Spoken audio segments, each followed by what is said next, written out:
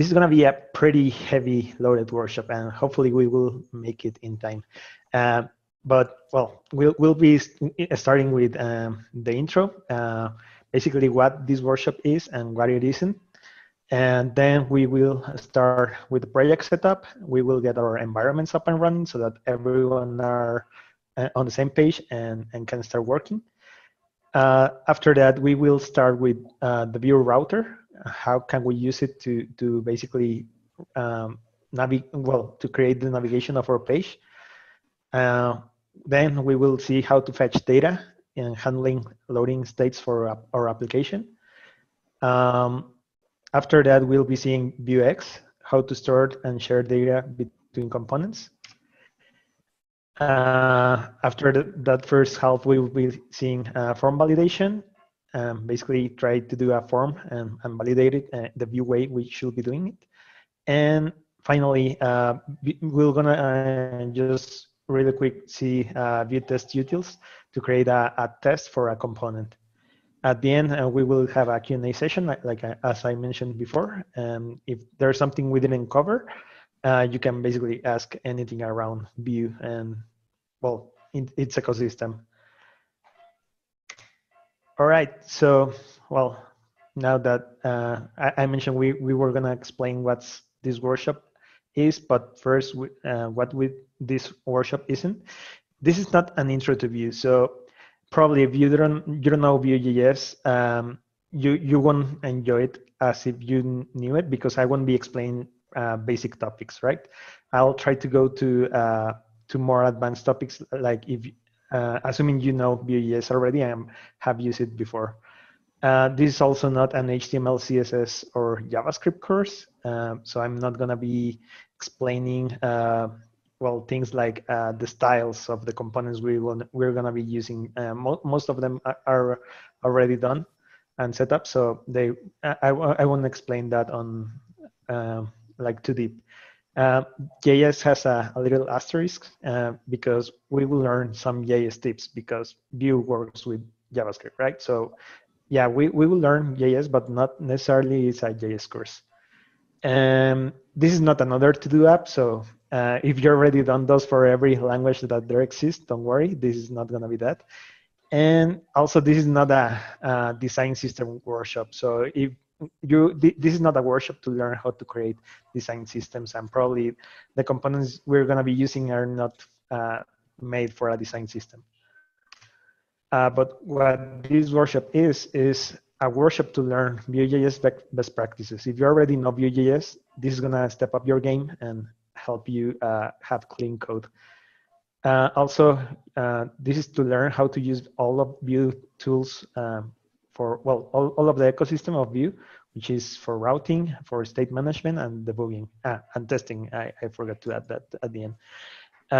It's for people that are tired to making to-do apps, because this is like a more real app, and you're gonna see that in a few minutes.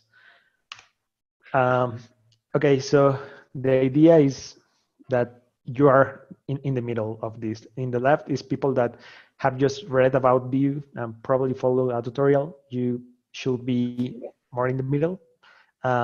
You should have used Vue in the past and probably done a pet project.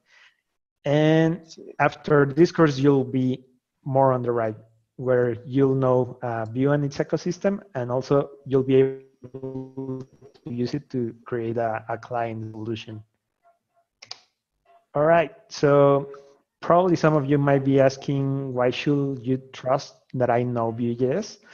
And well, the thing is that I'm a close friend of Evan You, which is the creator of Vue. And that's why he just tells me all of his secrets. And no, just kidding.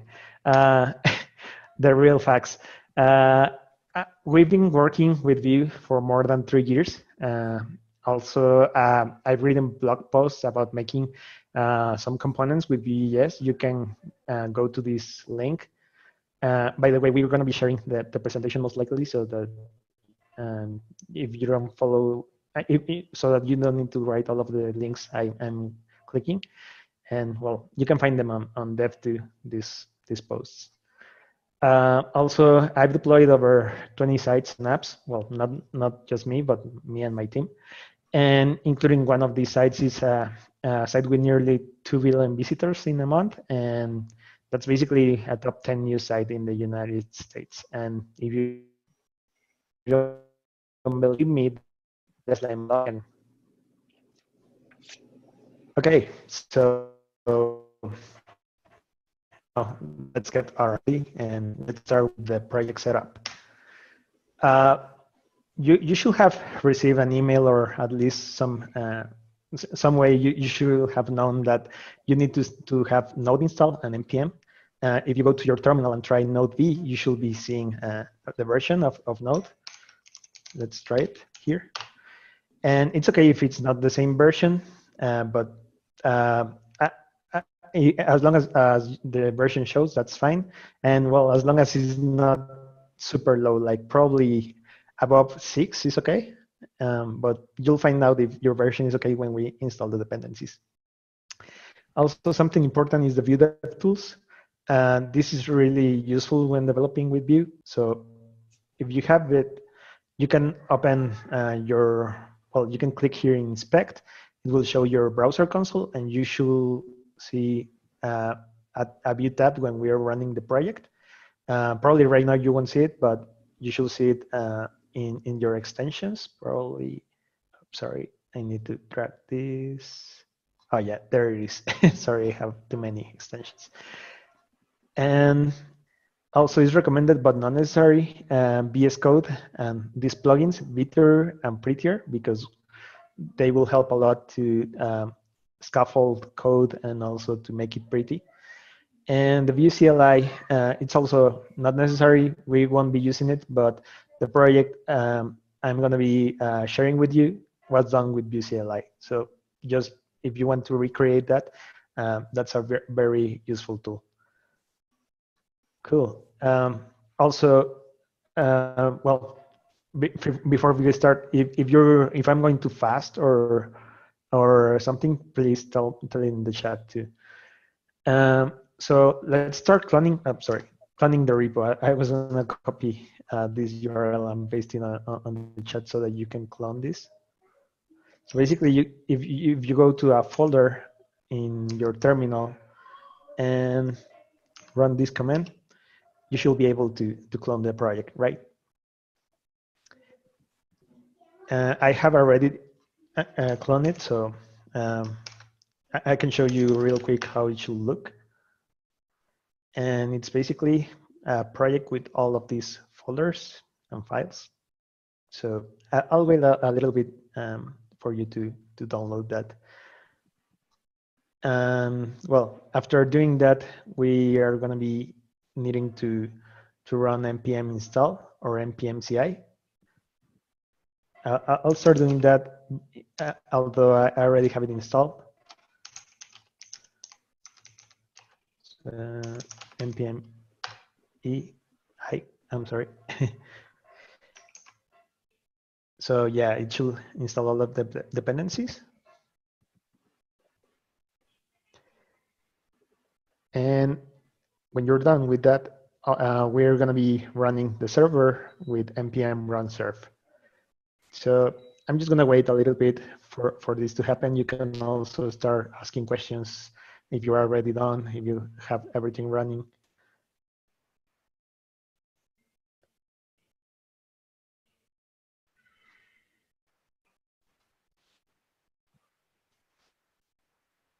Okay, so I'm going to run npm run serve just so that you can see what the site should look like. Okay, so if you have everything running, basically your site should look like this. And I'll put the instructions here so that you can keep seeing them.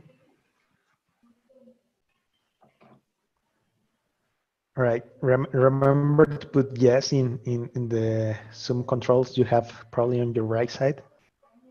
We just have 7 people, we need more.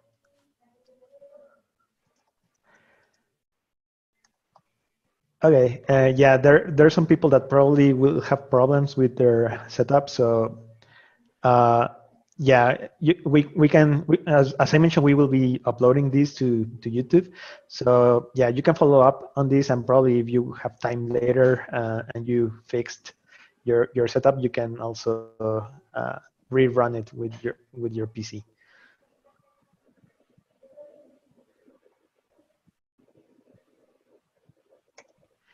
But also, Charlie and Jonathan can help you to troubleshoot whatever is happening. Remember to use QQ between brackets. So first, I'm going to show you the project real quick. That's why I also opened this package JSON. As I mentioned, this is a Vue CLI project. You can run Vue create and the name of your app, and it will ask you a bunch of questions of what you want for the project, right? For starters, well, it install Vue, of course. Also, I asked to install the Vue router, VueJS, which we're gonna be learning. And for this site, I use Tailwind, which is a CSS library that basically I use to quickly do the site. But this is not gonna be the focus of the course, just so that you know what I'm using here. Another important thing I installed was Axios for fetching data. We're going to be using that in the third or fourth chapter of this workshop. And finally, the Vue test utils and Jest are also installed so that we can test the components with Jest. I'm going to do a really quick overview of the project and the folders. Basically, you'll find out, well, this is for the distribution files when we build it. Node modules are what basically npm install installs. In public, we have some assets like images for our products and our clients, and also the favicon and the main HTML where the Vue app will mount, right? If you already used Vue in the past, you know that the HTML is just a div and Vue mounts in that div, right? Okay, so after that, we have the source where most of the code we're going to be using is going to be, and we will be working the most. And test is where we are going to make our test at the end, right? In source, we have our main.js, which is basically just a simple Vue app. We're importing Vue, we're importing our component app.vue, and we're creating a Vue instance and mounting it in the div that I mentioned before. All right.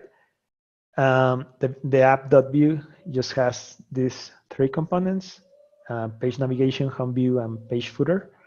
We can see them in the page. That's why I told you Vue dev tools are going to be really useful. If we open them in this tab, you're going to see we have the root of the app, then the app.vue, then the three components I just mentioned. The footer is way on the bottom. That's why it wasn't showing, but there it is. Okay. Well, apart from those two files, we have other folders. In this assets folder, I have the CSS. I'm using also the image of the printer I have here. By the way, it's a 1D printer. It just prints lines. And for components, I have already set up some components that we will be working on. We just have one filter that will help us. Well, probably we won't use this, but you'll see that at the end how it looks. But basically just turns a number into a $sign number with, well, like a money number. In pages, we have all the pages we're going to be working with. The home page is this one. We have the hero where the printer is showing, and the testimonials of the clients, which is here below, but doesn't have anything. We're going to work on that too. We have also a 404 page, thank you page, etc. And well, router and store are two files that are basically just a little bit of code that that is basically empty, and we're gonna be adding to because well, that's the purpose of this course, to know how to use the router, the store, and well, the rest of the things I mentioned. So hopefully that was enough time for you to catch up and have the project running. And well, we will start with the Vue router. Let me just put some things here. Okay. So, well, for the router, we just saw that the page has this navigation bar, and right now it doesn't do anything, right? If you click it, nothing happens. And we want to click it, that the URL changes and also the content changes, right? So let's do that. First, what we need to do is on our main.js, we need to connect the router, right? I mentioned we have this router file. So what we're gonna do is import it.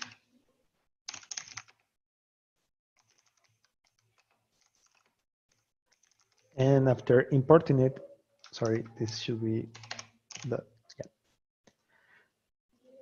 We just use it, well, set it up inside this Vue instance, right?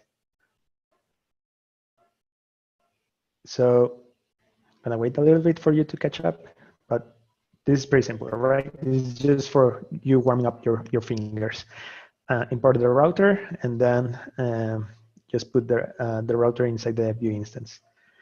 And well, let's check the index file of the router folder. You'll see that we have set up some scaffolding code. When you do the app with the Vue CLI, this is done. Well, all of this except this. This is something I added because these are the routes that the client asked us to do. So this is the only thing different. And also the routes are empty. I put them empty on purpose because the Vue CLI already adds some of them, but I want you to do them from scratch.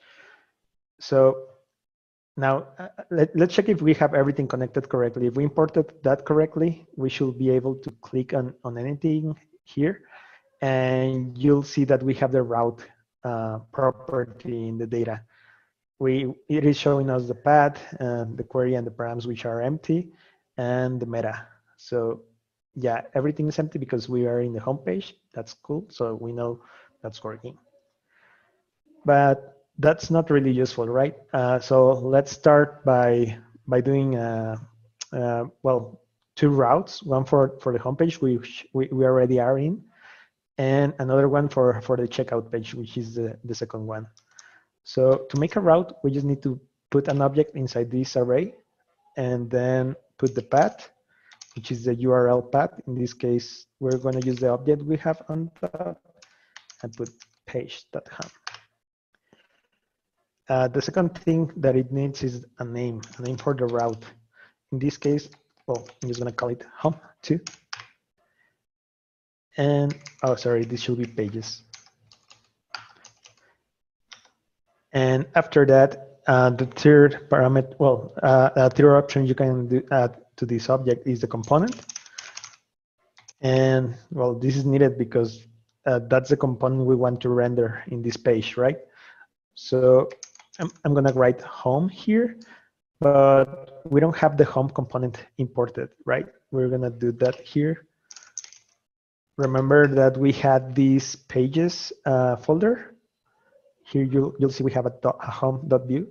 So we can basically just import home from pages home.vue, right? So that's the first route. But well, that's not really useful because that's the same we have, just a home page. So I'm gonna just copy this, paste it, and do the same for the checkout page. I'm gonna wait at the end of this because I'm probably going a little bit fast, but you can tell me in the chat if I'm going too slow or too fast. So I'll do the same, checkout. And from this, I also copy paste it, just change the checkout component. Right. So Yeah, before I change file, I want you to, I want to know if you already got this. It's basically just two routes, path, name, component, and that's it, right? Cool. Uh, well, now I cannot test this yet because, well, our navigation doesn't work, right? So we need to link to these pages somehow.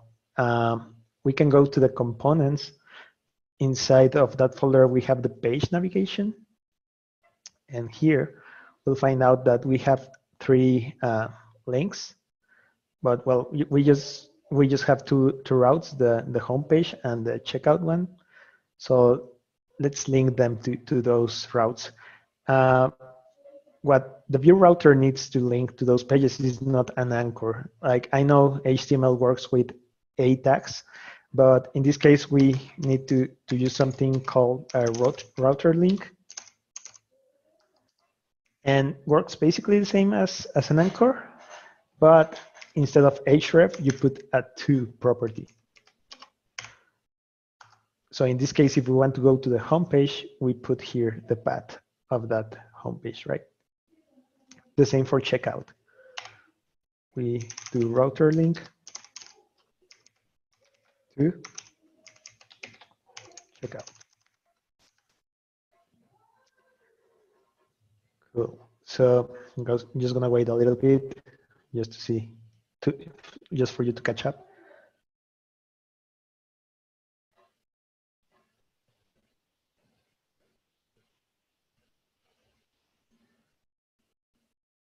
Sure. Yeah, I can show you the main JS again, just in case you didn't put the router in there.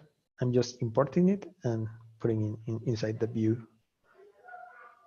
instance.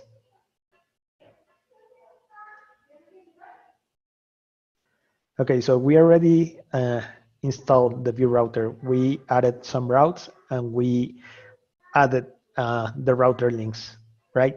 So let's see if that works. Here we have the navigation. So we click home, well, nothing happens. We click checkout. It seems that nothing happened, but look at here at top, we have this checkout URL, well, path added. So it means that it is working, at least it's changing the URL, right? But we're missing the content. The content should not be the same. We wanted the checkout page to be showing here, right? So let's get back now to our app.vue. And well, that is happening because we have this home view component hard coded. Like there's no way the router know, we don't have a way to let the router know where should it inject the view, right? So for that, we will use the router view. And we can get rid of the home view because we don't need it anymore.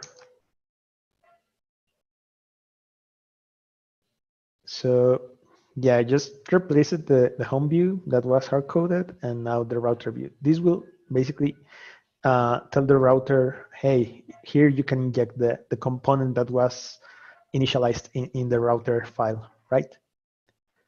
So now let's get back to the page, test it, and we can see it changing. And also, if we look at the tree, we can see here we have the home page, but there's something added at the right that is telling us that this is the router view. So when we change the route, it changed for the checkout component, and it's telling you this is the router view when it is /checkout, when the path is /checkout. And also, if you look at the route, it changes, right? We have a path that says /checkout. We have the name of the route, the full path, all of that changed, right? This is before going to checkout. In the homepage, everything is just /. All right, cool. So let's see if everyone's on board on this. I'm just gonna put this screen a little bit so that you can catch up and put the router view if you didn't. I'm not reading anything in the chat telling me like I should go faster, so I'll assume that I'm in a good pace. Okay, so Well, now if you already have this running, let's go to an exercise. If we go back to the router dot index, the router index, you'll see that we have other pages, right? So let's try to do the products one. I'm gonna give you probably 5 minutes for you to add the products route. And also remember that you need to go to the page navigation and change this link. And well, also the route should have the component. And remember, our page components are in this page folder, and we have a products one. All right, so probably 4:39, I'll start asking if everyone's done. Meanwhile, I'll start. For the people that are not following them themselves, I'll start doing it so that if you don't want to do it by yourself, you can just follow me.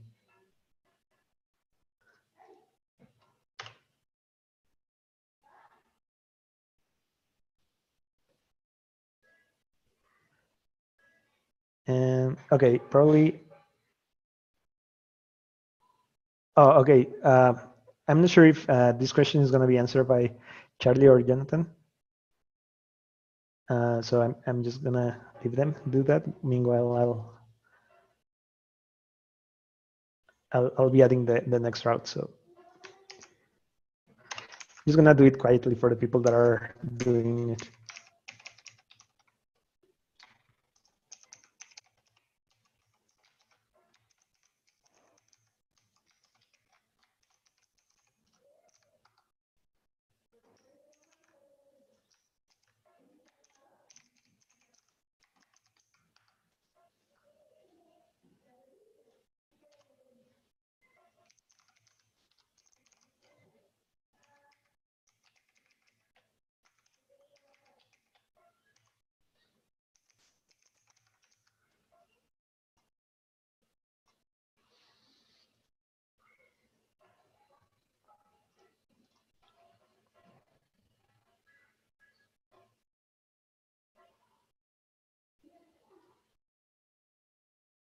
Okay, so I'm seeing that. Yeah, I'll be answering that. Is it a good practice to split script style and template sections in multiple files and just import all together? Well, in my own opinion, it's better to have them like in one place, right? The only case I will think of doing that, like splitting them, is just if the component is super big. But in that case, I will say that just extract like certain functionality or make more components so that that big component becomes smaller, right? Not sure if that answer your question. Okay, cool. Yeah, because that's the main advantage of Vue files, the single file component, sorry, that you have HTML, CSS, and JavaScript, and everything is bound together, right? Like you can check the functionality for all that. Remember to use the QQ in brackets. I'm just gonna read that question, but it's easier for the mentors to read them. So do you use the feature for listing your Vue.js code? What do you mean by listing? Linting. Oh, okay. No, that's also in the setup of the project. We have ESLint. We have some rules here. And yeah, it also extends from a Vue Essential plugin that already has some Vue rules. Like you're going to see them later, but basically some rules like your component should not have this and that, or and the rest of the rules are extension of Airbnb, which basically is like the trailing commas and semicolons. And well, also I added some for not using console and stuff like that. But yeah, this is also done by the Vue CLI. That's a cool thing. And I believe also for prettier, yeah, I have some things here set up. just because I want prettier to put the single quotes, trailing commas, and parentheses in the arrow functions. All right, so it's time. How many of you were able to do the exercise? Basically, what we needed to do was just add this path. As you can see, we're using the pages.products we have here on top. And the component products was imported like this. And in our page navigation, we just needed to add the router link to products. And you should be seeing a page like this, right? Cool. So what's next? What if we want to do a 404 page, right? We have this error page, but for example, if we just copy this, do for error page, we put here error, and we also import the error page by doing something like this. Sorry if I went up a little bit too fast, but I'm sure you're already used to make paths and routes. So, oh wait, the page is not error. The page is called 404 here. And probably I'm gonna call it page 404.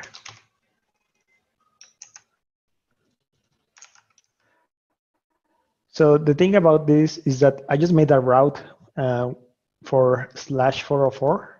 And if I go to that page like this, I will get the 404. But if I write something else, I don't get anything. Basically, the router will say like, hey, this is the path, but I don't have any component to render, right? So it will just render the page navigation and the footer, and the router view is just empty. So for that, we just need to use something like this, which is a wildcard. And well, we put this at the bottom because if you put it on the top, basically we'll do that everything goes to the 404 page. What it does is that it will go route by route, and if it doesn't match any of these, well, it will fall into this route, and we will have the 404 page, right? I put the code here just so that you see that it's just the path with an asterisk, so that's it. And well, that's for error pages. Now, I want to show you a super pro tip in optimization. So let's build this project. You can use your terminal or the one in VS Code to build the project. And what I want you to show you is how this looks when it's built, right? Because we have like a bunch of files here. We have component files, we have router file, and the main.js and all of that. But when you build it, Vue will basically convert all of that into JS and CSS files, right? So after this is done, you will see that everything is just one JS file. Okay, here we have. Well, not one JS file, is two JS files with their mappings. But basically, this is the dependencies, and the app. The app one is the whole app, like our components and everything else, right? So the interesting thing here is that if we see this in our browser, for some reason my PC is a bit slow, but I wanted to show you what's the size of this file. Oh, well, anyways, it shows here. So you can see we have a 12.6 kilobytes file, right, in our app. But the thing is that we have a bunch of routes, right? Like we have 4 routes, and probably the users are just gonna be seeing the home page at the beginning, and they're loading everything, right? So there's a trick for that. I'm gonna paste this code because this is a little bit long. I'm gonna put it in the chat, don't worry.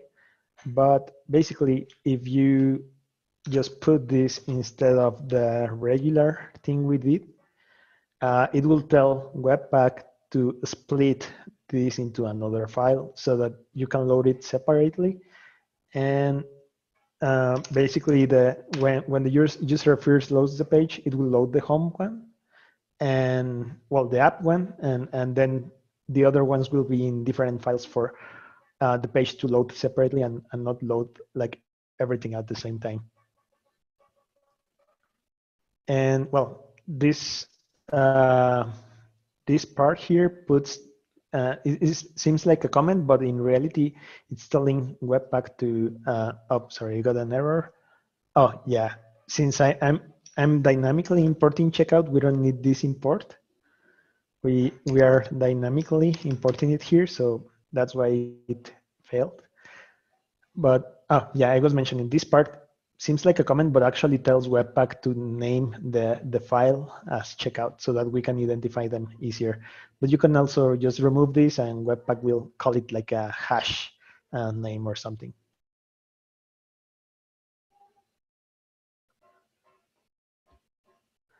Okay, I'm gonna read questions while if there's no, I'm seeing that Charlie and Jonathan are taking care of that, so that's cool.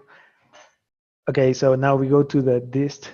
We have you'll see that we have this checkout JS, and you can see that the app was reduced by some kilobytes, and well, some of them were added to the checkout one. It seems that it duplicated in size, but probably is because there's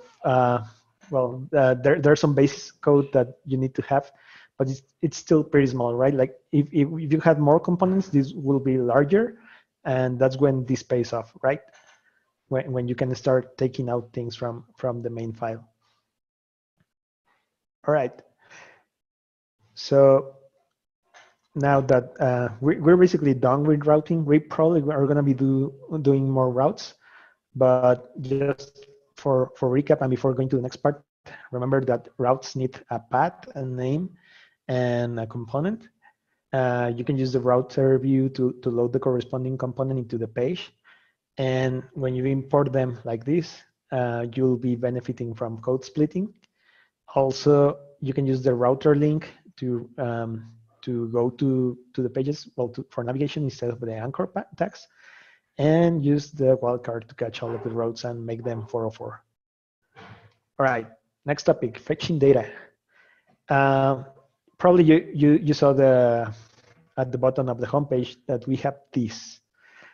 If we go to the Vue DevTools and see that this whole component is the client's testimonials. We have a loading animation here, and we have a testimonial also. So we don't have any data, right? And we need to show some data here. So let's go to this component, the client's testimonial, so that I can show you how it is looking right now. Here it is. I'm gonna close the rest of the tabs, and well, luckily we have here an endpoint that will give us some JSON data. We can see it here, and you can see we have an array with 7 clients and their pictures and also a description, right? So we are going to be showing those inside this inside this component, the single testimonial. All right, so the first thing to do is to, when should we fetch the data, right? And I'm gonna throw these questions to the chat. When do you think we should fetch the data of this component?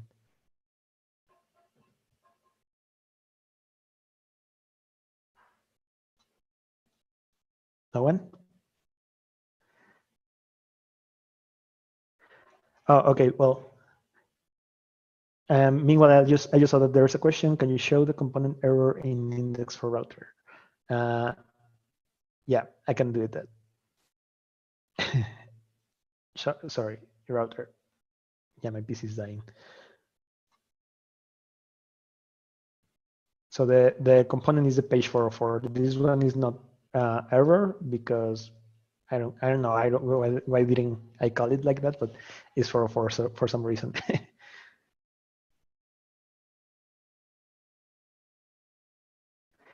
Okay, yeah, I'm seeing answers right now. So yeah, some people are saying when the component is created, some people are saying when it is mounted. So yeah, probably both are not wrong, but I do prefer to do it after it is mounted. When it is created, sometimes you don't have access to parts of the browser, so it's a better practice in general to just do it in the mounted hook. So let me show you how does that look.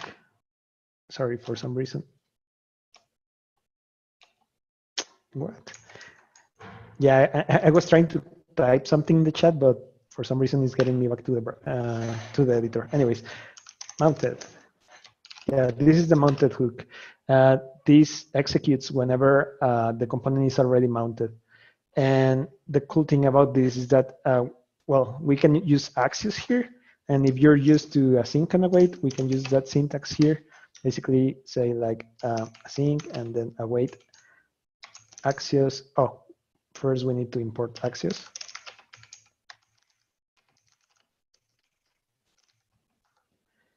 And then tell it to get the URL we have here.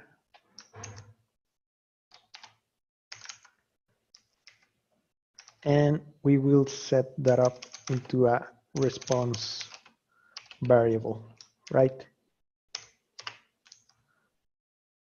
So now we have that response. Where should we set that up? Probably need some internal data to do that, right? So we can put a data here that returns our clients, and the clients by default will be just an array, empty. Like in case this fails, it will still be an empty array. And oh, a good question. By default, mounted is already asynchronous. No, if you don't put this, it's not asynchronous. And actually, when I do this mounted, I'm not telling it to mount after this response is done. Actually, the component will mount and it will render, and after that, it will run this method, right? And we're going to see that because we want the loader to show first and then the response. So now that we have the response, we can just tell that our clients is equal to the response dot data. And well, let's see if that worked. Well, before going to the browser, I'm gonna let you write that down. And if that worked, we can click this client testimonial, and we'll see that we have our clients array full with the 7 people from the JSON, right? That's cool.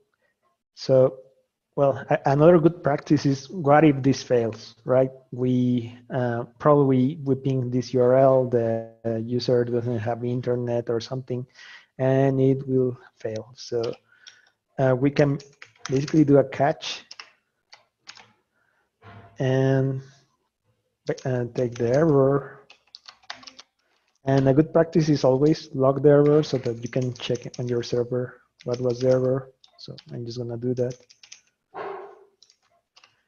And also to know that this is well, that this still returning something to the response, right? So we will just return an object with data that is empty, so that this doesn't break anything. If we set response to null, we might have problems, right? So we better have the response with the data as empty so that clients are still empty and we don't get any errors. After that, well, we are fetching this, but we're not showing anything yet, right? So let's fill that data inside our client testimonial. As you can see, we have name, picture, description, which is the same thing as in our client's method. So we just use a v-for here. Sorry. So before client in clients as a key, it's a good practice to use the ID of the client or whatever you're using that has that is unique. It's not a good practice to use index, but some people do it. But if you have an index that's, a unique ID, that's even better. And for name, well, we will put the client.name, picture the same,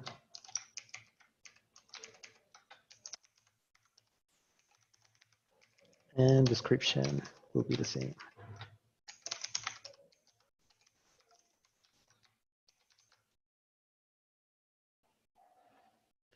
Oh yeah, the URL is in the code. You can look for it inside your file. Okay, so I'm just doing a before here, and everything inside this client, well, it's taken from all the clients, each one, and the properties are set up into this single testimonial file. And if that works, we should see all of our client testimonials here. There they are. There are 7, so they're showing. That's cool. But we still have our loader in the top right. It's not going away.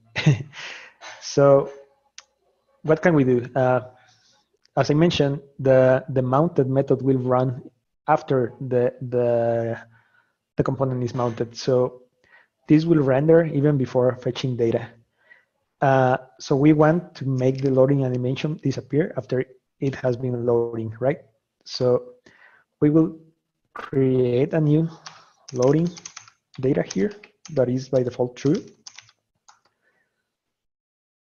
And in our mounted method, after we set the response data, we will say this dot loading false. I'm sorry, equals false. Right, so we're telling it that our loading, well, we finished loading and it should stop showing the loader. So here we just need to do a if to stop rendering it. To render it only when it is loading, right? So if it is not loading, it will disappear.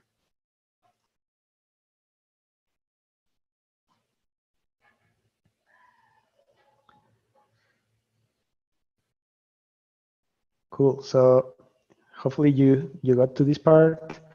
And now if you go to your site and refresh it, you'll briefly see the loader and then the testimonials, right? So that's working. And the final thing, I'm gonna provoke an error here. I'm gonna just put like a fake URL to see what happens, right? So doesn't seem bad, right? Like, yeah, we see the loader, then it disappears. But the thing is that our component says client testimonials. We don't have any. So probably if we have an error, we don't want to show anything, right? So what I'm gonna do is that I'm gonna create another data property that is called error, set it to false. And before returning here in the catch, I'm gonna say error equals true. Sorry, this dot error equals true. And similar to the way we did it with the loading, we're gonna hide all of this with a if error. And I'm gonna get back to this part so that you can see it.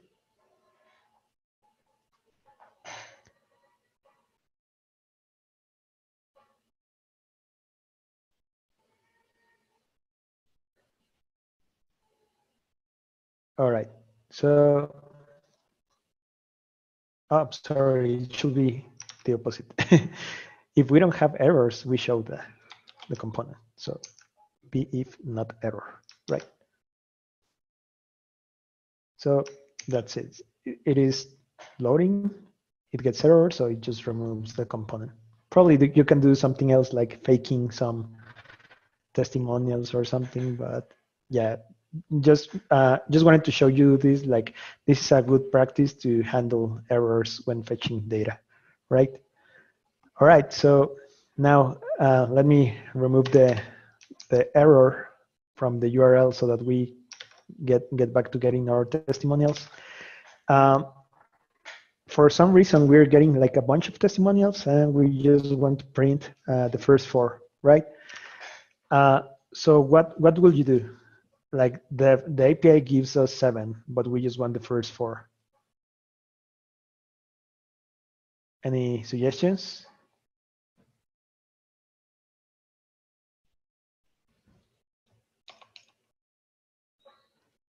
Splice array.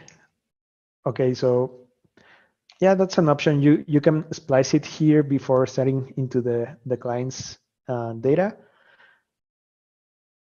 But well, that's actually a good option if you want.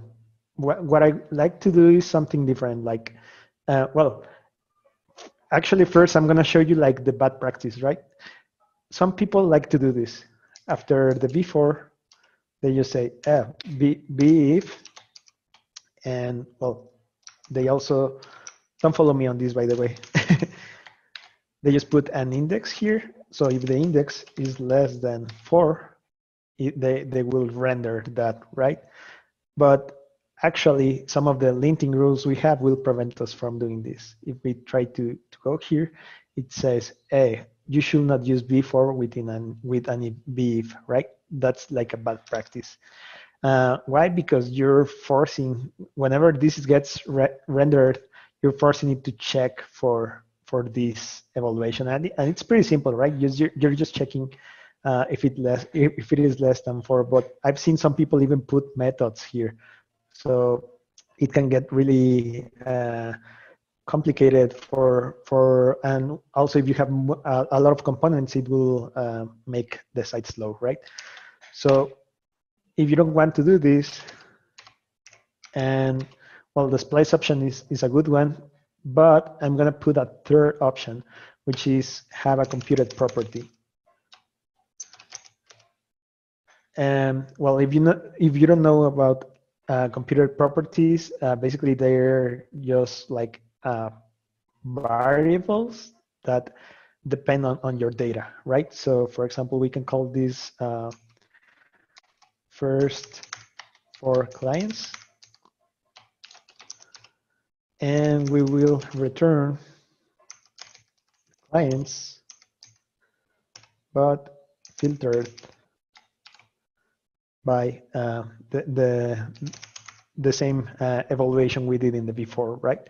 So we have a client and an ID, and we just want the IDs that are less than 4. I'm sorry, this is not ID, this is index.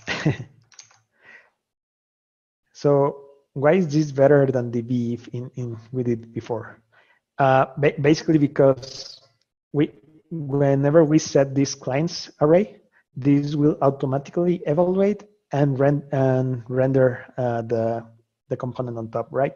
When we were doing the beef, we'll try to do this evaluation for each time it renders. This way, it will just render again if clients change. Good question. Computed will be called first or mounted? Actually, computed is called first.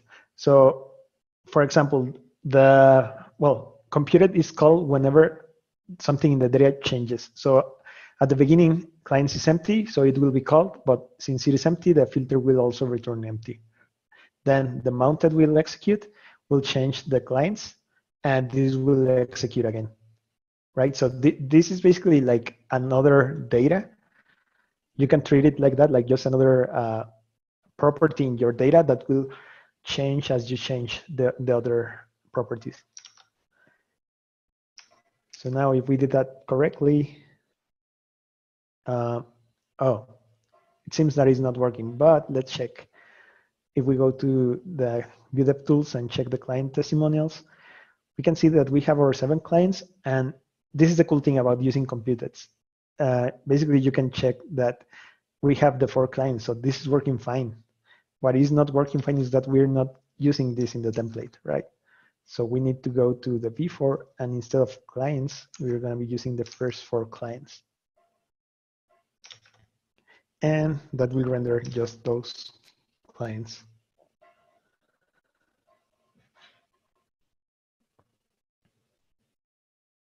Okay, so hopefully you got this right, because now you're gonna do it by yourself. We have the same thing in our products page. If you go to products, you can see we have basically the same thing. We have a URL here. We have a product widget that is hard-coded with one value. And when you load this, you will get an array of products that we need to render with this in this product widget. And also you have a loading animation. So it's basically the same. You can go to here to products, and this is the page. So we need to render a bunch of these products. I'm gonna give you probably 10 minutes also for people that are probably would like to take a break, get some water, but well, at 5:15, I'm gonna check if you are done with this part of exercise and continue. Also, I'll be answering questions. So if you're not following the exercise, feel free to start asking questions. For people that want an extra challenge, you'll notice that there's a property here called right side picture. That basically, if you put it to true, the picture will be on the right. If it is false, it will be on the left. So if you finish with that, try doing that. Every product shows in a different side, like the first one on the left, the second one on the right, the third one on the left, and so on. Okay, I'm seeing some answers to do the right side thing.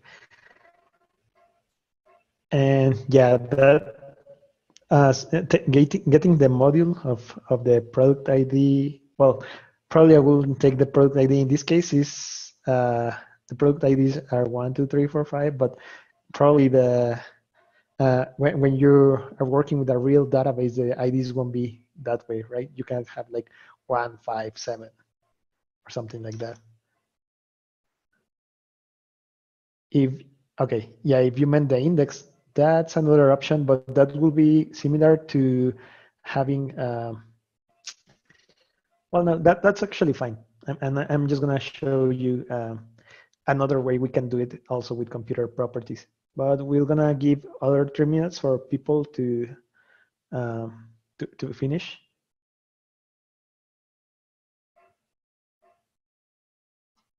Or you can put yes if you are already done to see how many of you want to continue. I mean, in the chat is okay, but it's better in the buttons you have so that I can count them.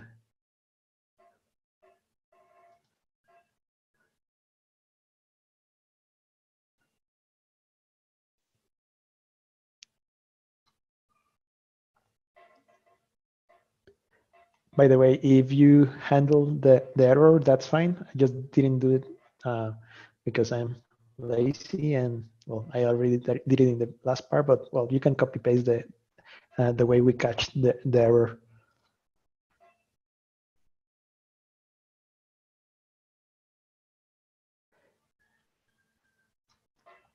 So just to show you another way to do that right side thing, for the people that are already sorted with the index modulo 2, you can also call a method here that it's called probably something like is auth, because we want the auths on one side, and we send the index.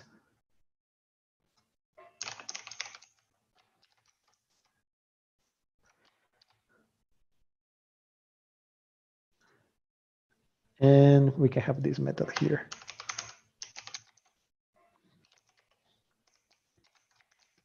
This is just another way of doing it. If you already did it with the way it shows in the chat, that's fine.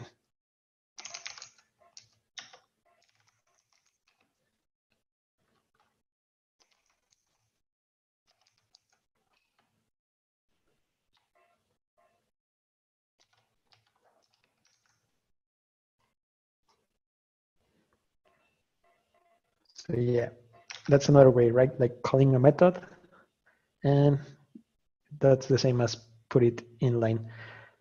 But I have another way to do this, and well, we're on time, so if you solved it, that's cool. If not, we're gonna continue. Instead of calling a method inside a v-for, we can also do a computed property. And why is this good? Well, because the same reason of the client's testimonials example. Basically, we're evaluating here for every product this method. So whenever something changes, everything will reevaluate. And this is not that bad. Like calling a method is not that bad. The downside of this is that if you go to this product component, you'll see here the products, but you don't know why they're rendering one side on the other until you click one of them, and you see like, oh, okay, this has the right side picture set to 1, and this one to 0, right? So a better way is to do a computed property, and I show you how. We also do a computed here. And we're gonna call these products with alignment.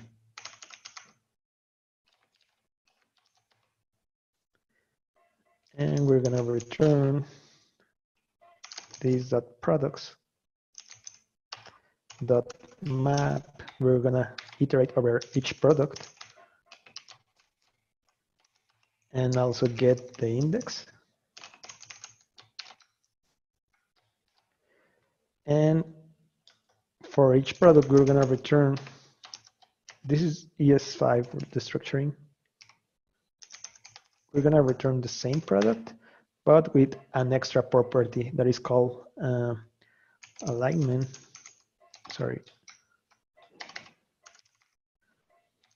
And well, this can be the method we created on the bottom.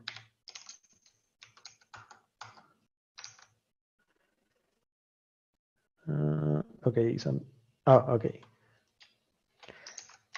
I'm just gonna put it in a method. I mean, in a constant here, just because it's easier to read.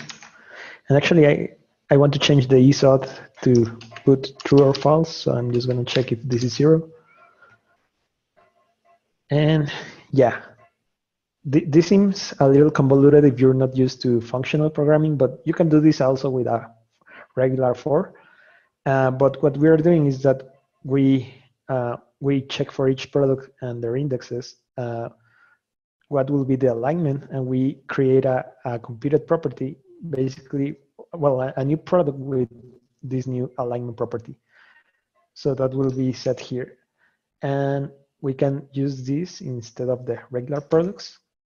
And here we can just say product dot alignment. And we can get rid of the index here. So the advantage of this is just that we don't have any logic in our template, right?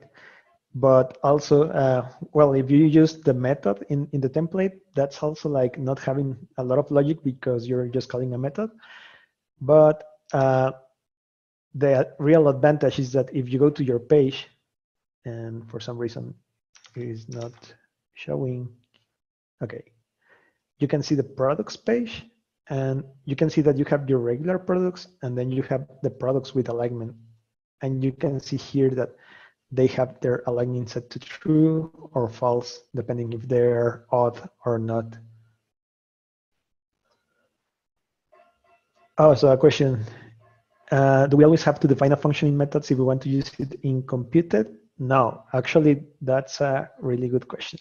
We can basically, if the method is not using anything from the state or the properties of the object, you can extract it like constant is odd equals this function, right? And you can make it probably an arrow function.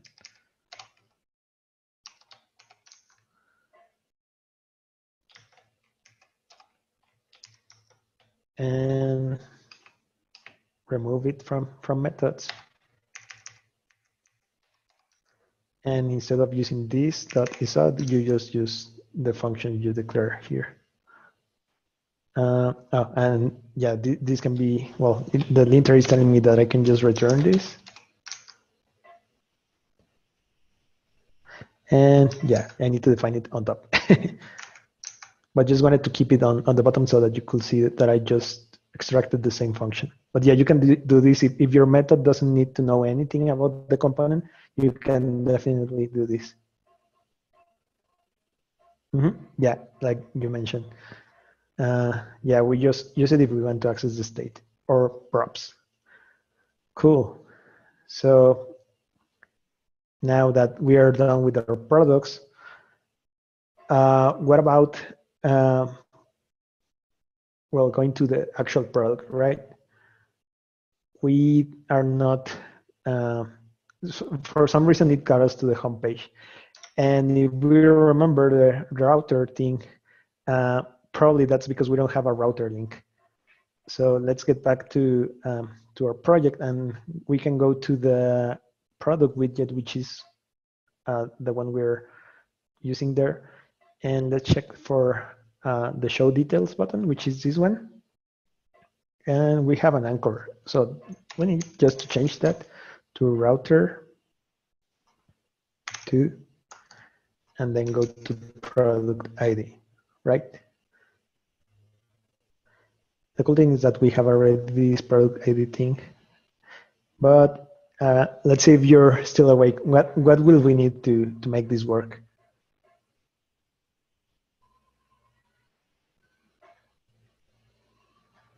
Okay, you're not awake.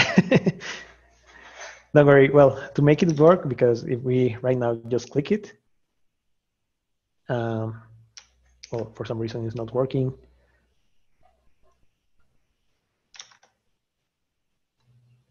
Oh, sorry, it's router link.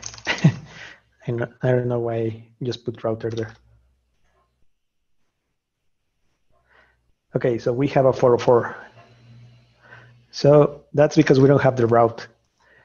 This is another, like, I could get back. I mean, this, I could explain this in the router section, but we didn't have a way to do it. So now we have a good example. When we have products here, there can be like many products, and it's not just one route, right? And I don't think it should. You should be like declaring one route per product, like product number 1, product number 2, and so on. So the way you do that here in the router is that you take this single product here that we have here, and we're going to do some string interpolation just to concatenate some text. Basically, we're going to say, like, okay, when single product has slash and then something, that something will be our ID, right? And we're going to call this product, and we need to put here the single product.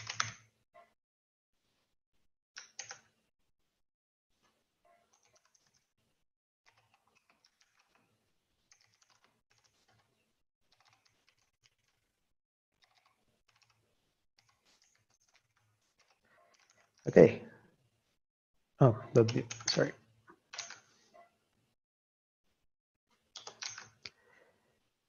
And well, getting back to this so that you can see it. How does this work? Basically, when we put this semicolon, we're telling the Vue router that this could have like anything, and that anything should be set into this ID. This could be any name you want. I put ID because it's the thing that made more sense, but you can probably use product or something like that. But yeah, ID makes more sense because that's the thing we're using here. And if we go to our Vue Dev Tools, check the route, you'll see that we have the full path product 1.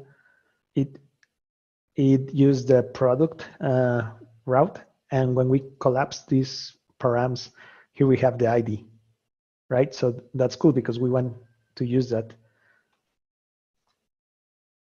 But well, before going, before using that param, we need to do something else. Here we have the the product, and you can see we have just a printer. But actually, this could be like any other of the other products, right? Like if we get back to the products page, we click here in a toner, we should see that toner, right? Right now, we don't have an endpoint to get a single product, so we should use the same the same data we already have. So I will tell you, okay, let's inside this single product page, probably we can fetch the data of all the products and just look for the one that we have in their URL and set it here, right? But the thing is that we don't want to do that because we already are fetching the data before, and sorry, and we want just to reuse this data, right? So to do that, we need to go to the next step, which is using Vuex. But well, before getting to Vuex, I'm just gonna give you a quick recap of what we did. We use async await for promises to set our loading state. We also used try catch, well, catch in the promise for fetching data and set errors. Also, we don't use beifs inside before because that's a bad practice. And instead, we use the computed props to make to change the presentation of the data and the props. And a path with semicolon and the variable name will put the variable inside this route params object. Okay, so if all of this is clear now, we can go to the next part, which is Vuex. Anyone in the chat knows what Vuex is?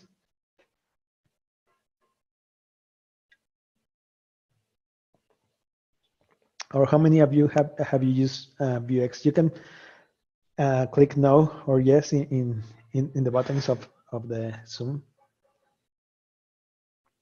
Okay, state management for Vue. Yeah, manages the state of the app. Well, the state of the app, not necessarily because, well, every component has a state. And actually the main state is in our main.js file. So we're not setting a state here, but we could, right? And every component is like another part of the main state.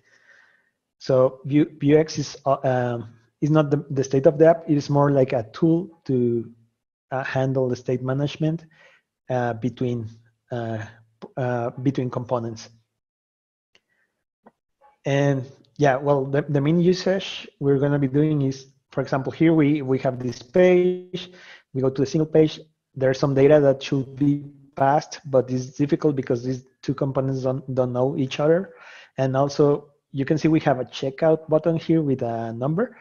And if we add the cart to the cart, the product, this should change, right? And also these two components don't know each other. That's when we use Vue, when we want to communicate components that are really far away.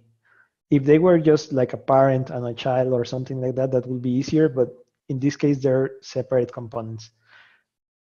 And well, let me get back to the presentation just to show you something really quick. We've been using Vue components right now, and they have their own data, properties, and well, computed and methods. So imagine that Vuex is like a big Vue component. Well, not Vue component, but a big state or global state that we have for all of the components, where they will communicate in this way. They will dispatch an action. Then this action will be able to get any data from that component and also from any API or wherever you want to connect with. After that, the data will be committed to change the state with a mutation. And we, in the DevTools, we can see those mutations. We're gonna see later how that works. And that mutation will change the state. The state will basically be updated and tell all of the Vue components that have a reference to that part of the state to render again with that new value. So if you've used Vue, this seems like basically like data, right? Like when you change data, it will render the component. So this is similar. This is like a shared data outside of your component, but that you can reference in your component. And well, Oh, that's a good joke. You can give your cell phone to communicate your children with your grandparents. Yeah, this will be the cell phone basically. Um, cool. So how do we start adding Vuex? Well, we will start similar to the router.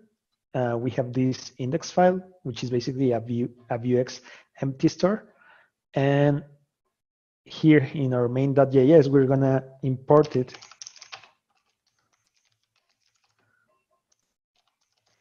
just like this. And the same as the Vue router, just put the store in there.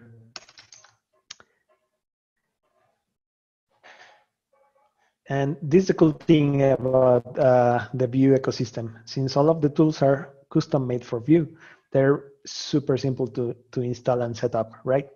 Probably if you've used React or jQuery or other things that have like a lot of third-party tools, they're sometimes more difficult to set up than this.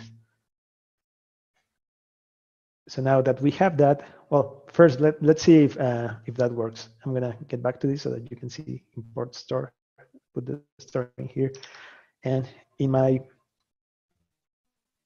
well, we don't have anything in the state, so we want to have the products, right? So if we get back to the store index, I'm just gonna do like if this was data, so I'm gonna set up my products as an empty array. Sorry, products with S. And if this works, then we should be able to see, well, it will refresh because it says like, hey, there's new state or something, so I'll need to refresh.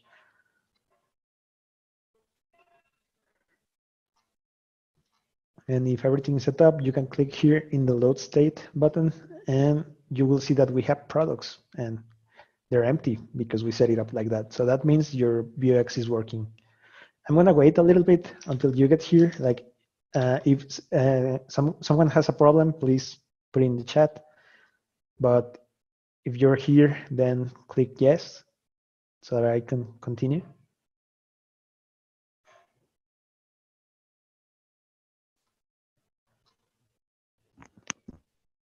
All good? Okay, cool. Yeah, seems like the majority has it working. Yeah, it's pretty simple. Hopefully that's good that you didn't get lost. So yeah, we have our products here. Similar to what we did in our component, we need to whenever we go to this page, we need to fetch the products. Also in the single product page, we need to do it here. So we will do like a mounted and fetch the data, then update the data and render it, right?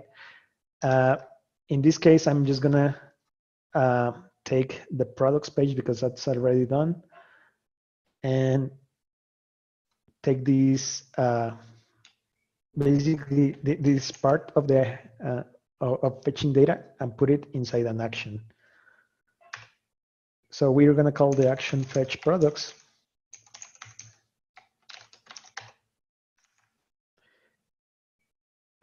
Also, this needs to be an async function because it's gonna fetch that data. And well, the difference here is that we saw in the diagram, we should not be setting the products directly, right? So I'm gonna comment this. Oh, and I need to import Axios.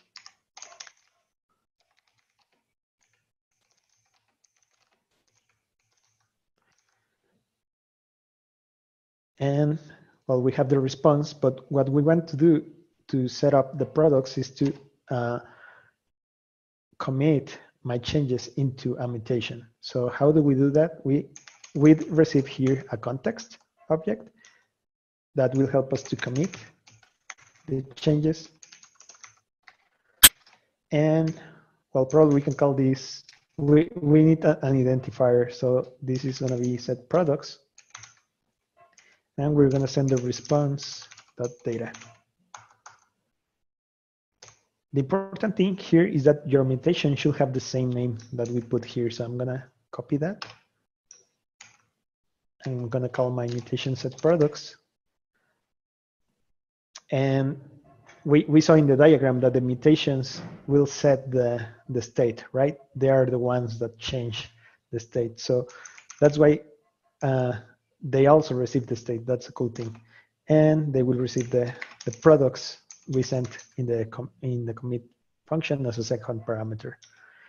So here we can say state.products equals products.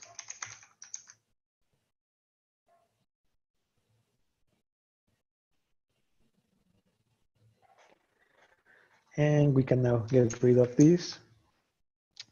Pretty simple, right? Basically, we just the two lines that we put here, we just have to expand it a little bit.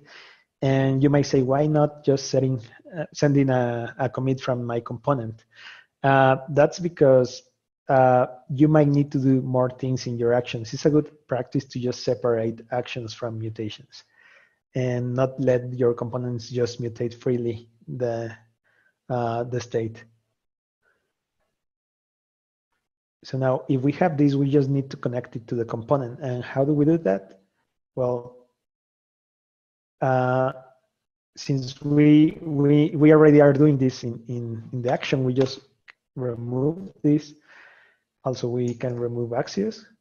And we need to somehow get that action, right? So for that, we will import an utility from Axios that is called, from Vuex, that is called map actions. And what this does is that it will help us to make an action a method in the component. So we can create, again, our methods here.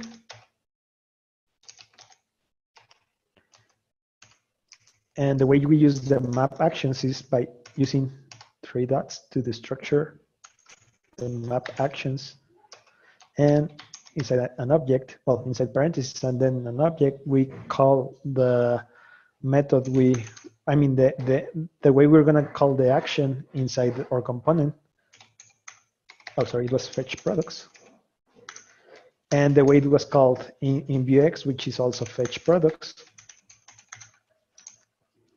You can name them differently in case you probably, if you already had like a method that is called this way, you can change the name. So that names on the store don't collide with your own method names, right? And here in the mounted, we had the await. And the difference is that we are not going to do the access call. We're just going to fetch products. And you can see I'm not assigning anything to this, right? Because, well, if we get to our actions, there we're not returning anything here. We're just changing the state. And that's a good practice. We should not return anything. We just should mutate the state so that the component can grab that part of the state. And actually, those products are not going to be longer internal state. They're going to be global state. So we can get rid of this. And in our computed, we're going to use another utility. If we have map actions to get the actions, well, we also have map state to get the state. So we're going to import that.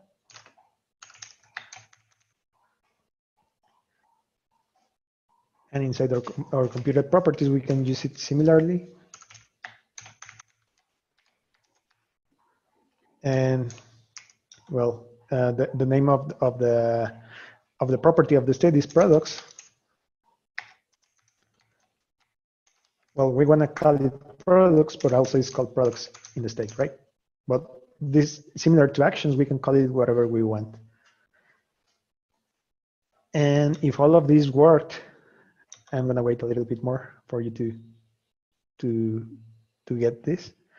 But if all of that worked, we should not see any change, right? We just moved the fetch functionality to the store and also the state to the store.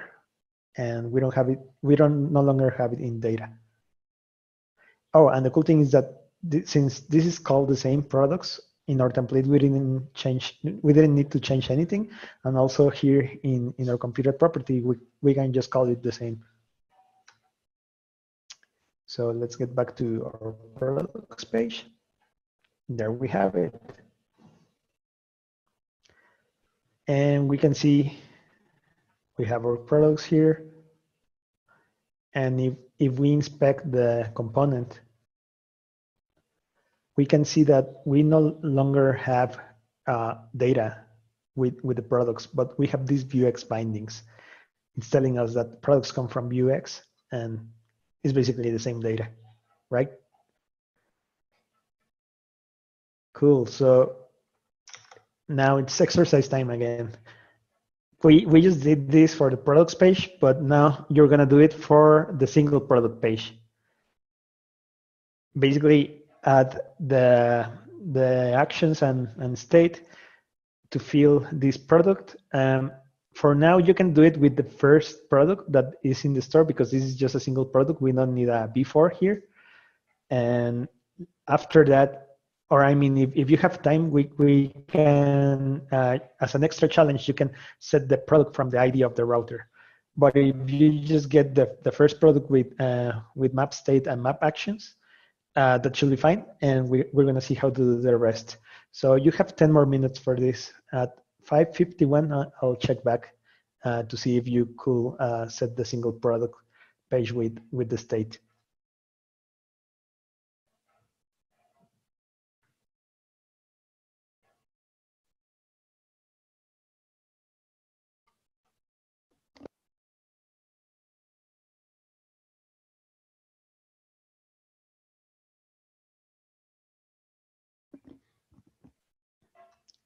Okay, and I'm just gonna start doing the same with this for single product, just in silence, in case you're following along.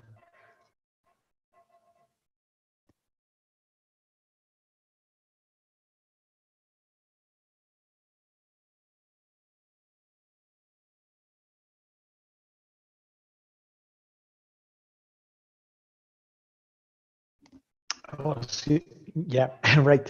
Also, if you're way behind, don't worry.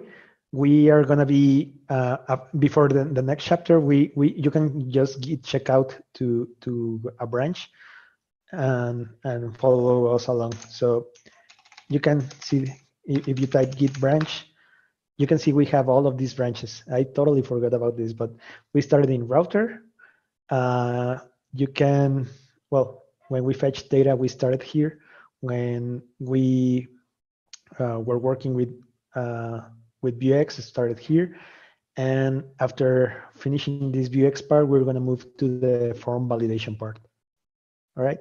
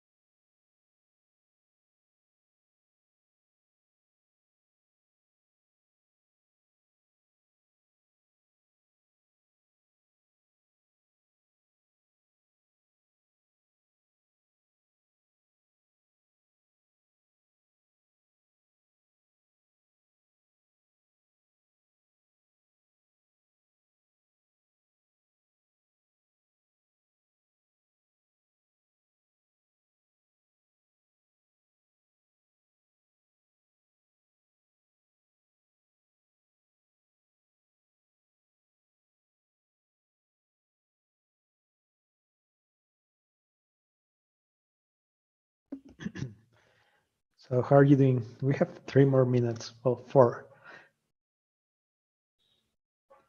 Is anyone done? Remember, just render the first component. If you have time, just also take the, well, try to take the one from the router.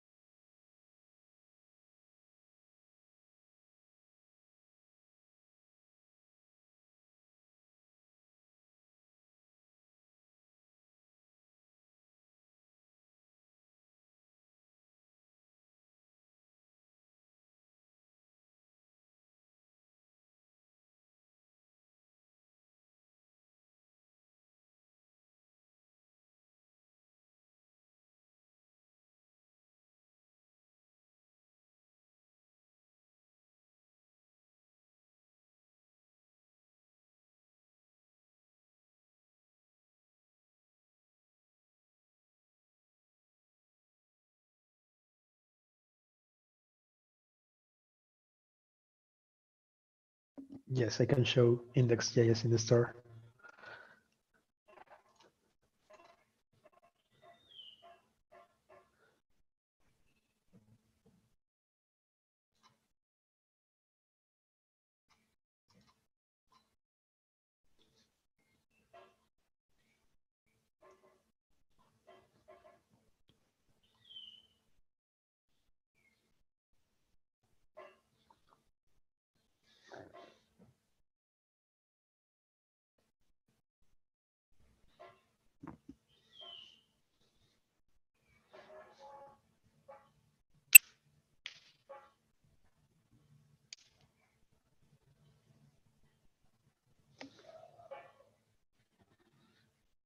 All right. So, oh, nice. Victor already kind of got how to get that. Well, that works using this product and then just the ID of the params, because the ID is the same as the index of the array, right? But if we were using strings or something as an ID, that wouldn't work. But yeah, that's a way to do it in this case. And actually, I'm just going to show you real quick what I've done to see if you did something similar. We'll basically just imported the map actions and the map state. Also, oh, sorry, it's in the single product. Yeah, well, the same. Imported the map actions, map state. For data, I just made another loading data to set it to false after it finishes the promise of fetching products, and also mapped the actions to use the fetch products here, map the state to use the products, and my product is just the first one. So I got it like this, and then in the template, I just put a beef loading. Oh, by the way, if you want, you can also link this to the products page like this. Set this to loading just to show the loading animation, and set the product data, right? Pretty simple, pretty straightforward. So now a way to do the product, well, the single product by URL is first convert these products array into a dictionary. And I'm just gonna copy paste this because we're running a little bit short on time. But yeah, we can call these the products dictionary. Oh, sorry.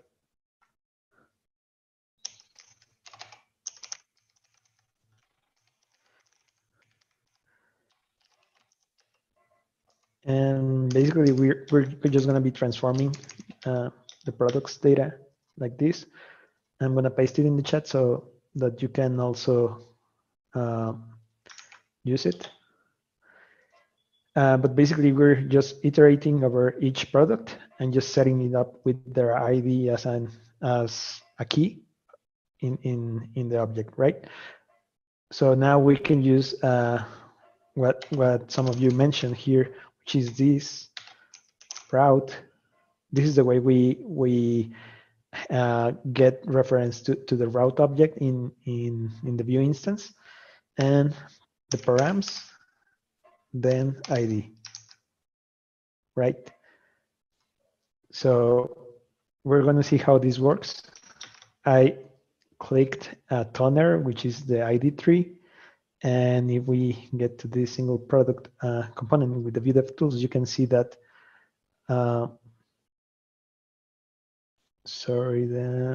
okay, my products dictionary is here. So you can see I have 1, 2, 3, 4, just like this. And for some reason, it's getting me the fourth one. I'm going to check why. But anyways, it's taking route params ID, which is 3. And yeah, I'm not sure why it is giving me the fourth one instead of the third one. Probably that's because this is a string, or anyone knows why.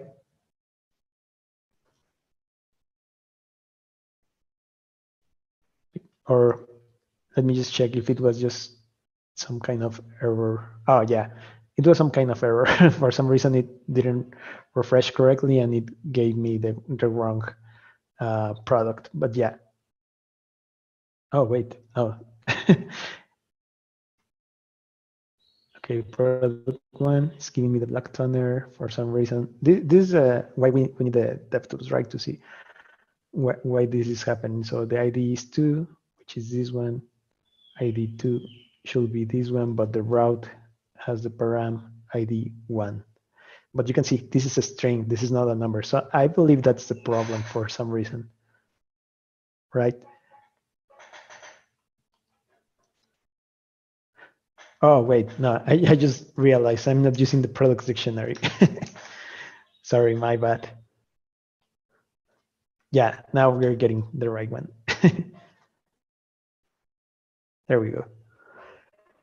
Cool. So this is the Vuex part. We're gonna need to fast forward to a branch because we need to go to the form validation. There's a lot of things that you're gonna be seeing that we change in the store after this. But basically, if you want to follow along, well, first let's recap.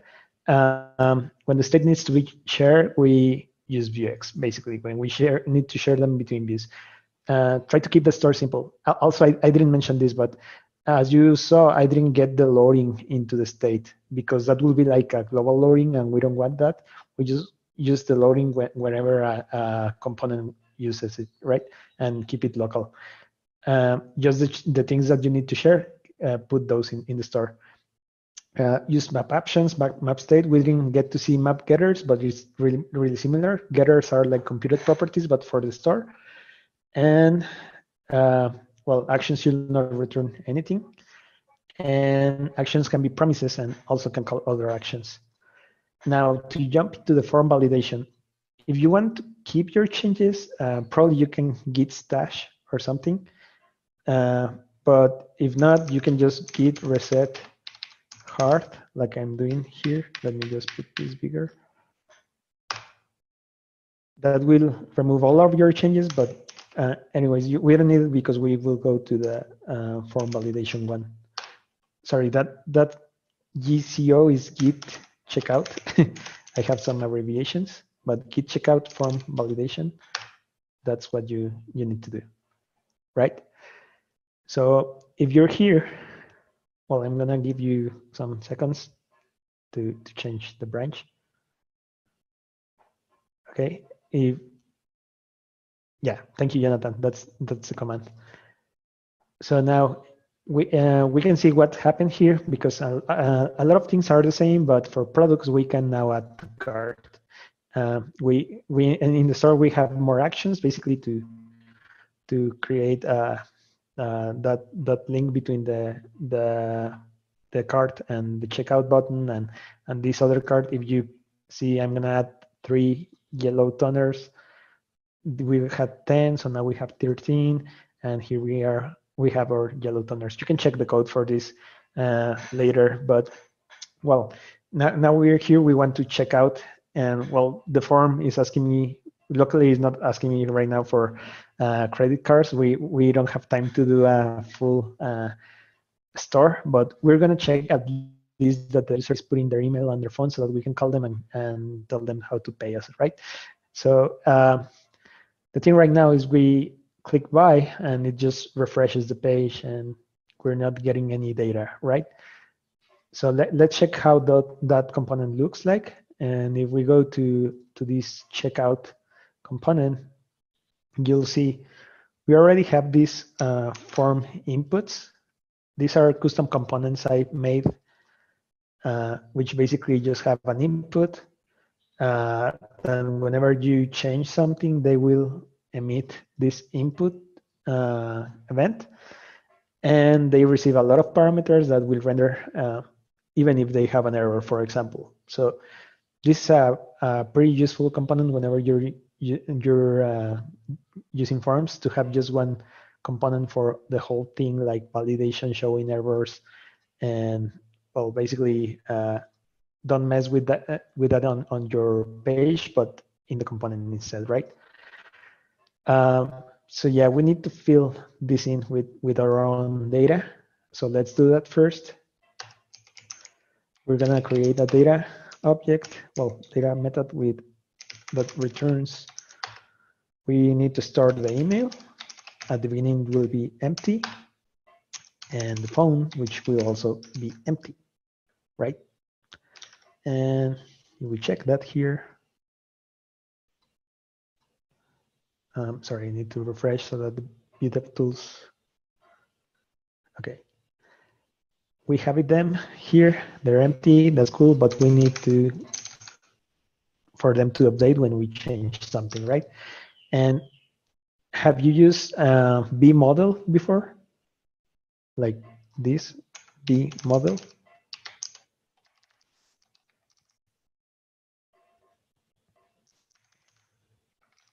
Oops, sorry, this should be email.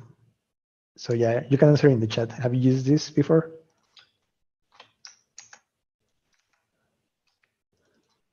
Okay, yeah, there's some people using it. That's cool.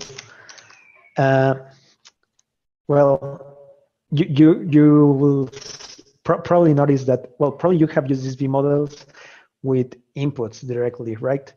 And we're using a custom component here. So why does this work? Basically because our component is emitting an input with the value and also is receiving the value, and that value is rendered, where is it? Oh, I forgot, but well, this should be value equals value. Yeah, so we have two-way data binding. Whenever something changes this value, it will update it here. And also when this changes, this will emit an input. And this is basically the manual way to do a V model.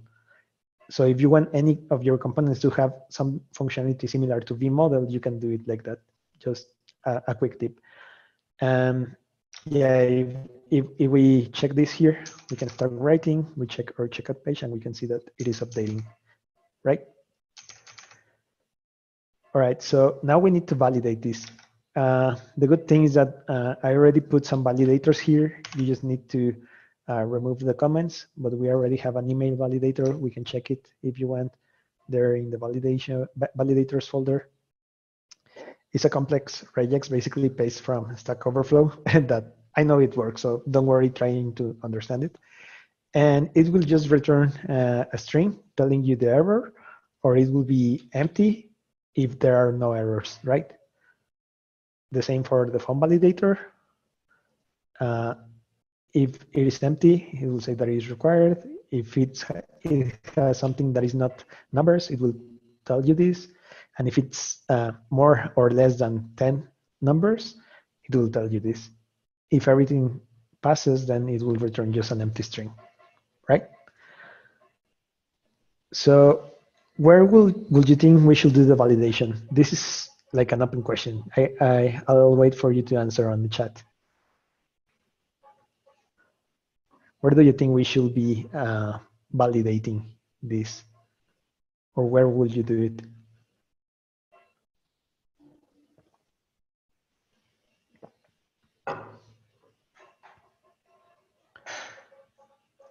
On Blur? Okay. A watcher. I'm not a fan of watchers, but yeah, that's probably another option. Yeah, it's not a bad option actually. If you have used watchers, yeah, that's a good. On submit, that's another one. What about if we do it on submit? I mean, if we just do it in a watcher, whenever we type, we will get the errors, right? And if we do it on submit, that's cool because we see the errors when we submit and not when we are typing. But after submitting, it will still show the error, and we need to submit again to know if the error works. I mean, we got rid of the error. So we will do a combination of on submit and the watcher, but instead of a watcher, we're going to use computed properties. Probably you'll notice that I'm a fan of computed properties because they're super cool. And I will say that 90% of the times you'll be better using computed properties than a watcher. And you'll see the way this can get solved with the computed. Okay, so first, let's do computed property. Oops. Well, two properties in computed that will tell us if the phone has errors. Sorry, phone. This will start the phone error, and this other one will start the email error. And we're just gonna be returning the phone validator executing with the phone. And the same for the email.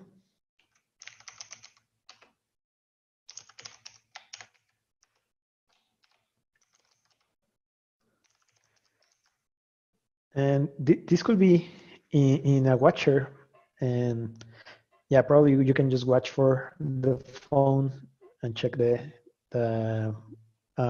well, if it has errors or not, and probably set another data. But the cool thing is that if you do it this way, basically whenever you change the phone or other thing, you also change these phone errors. But if you need to know if the whole form is valid, you will also need to do that in either of these two, right? But with computed properties, we can just say form is valid, and the form will be valid if these phone errors is empty, and also the email error is empty, right? And this is why I prefer computed properties over the watcher, because you just need to basically check over these other computed properties, and you automatically get if the form is valid. And well, when we submit, I mean, sorry, now that we have this, we can bind these errors to the ones that we have on our inputs, right? So we have this error field. This is the phone, so we put the phone error here, and the email error here.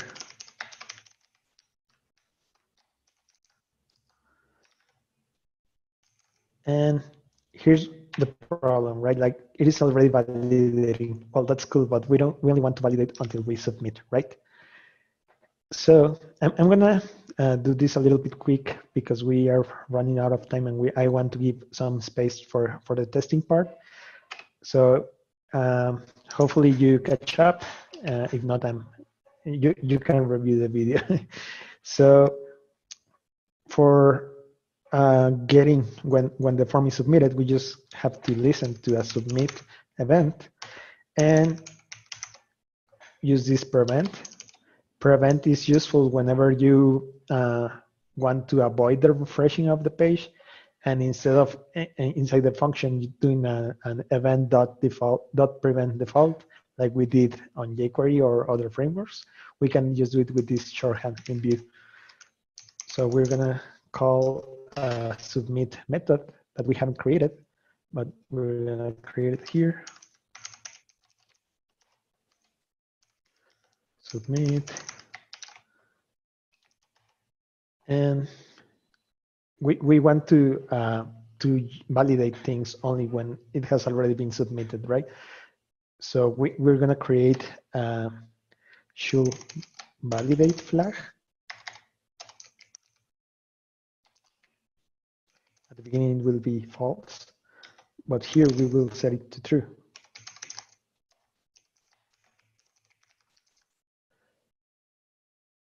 And oh, I already have methods, right? Okay.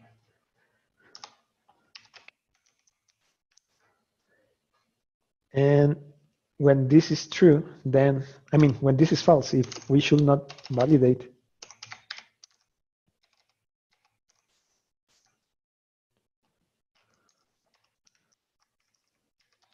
so if we don't need to validate, we just return the empty, like if there were no errors. We do the same for the email. And well, here in, oh, I already have the submit order. Okay. Never mind, I'm not gonna use this one, but I'm gonna copy the comments from this. So like in the comments says, if the form is valid, we check it with this dot form is valid. Then we should send the order, right? And we're gonna see the console log only when it is valid. Let's see if that worked. So I'm writing, no errors, that's cool. Click buy, I get errors, and I didn't get the console log. So I'm gonna put a fake email here and fake number. I'm gonna click buy, and we get the order console log. All right, so well, that's for form validation. Any questions so far? Because you were pretty quiet the whole part. Well, for recap, you can make your own custom Vue model when needed to simplify things.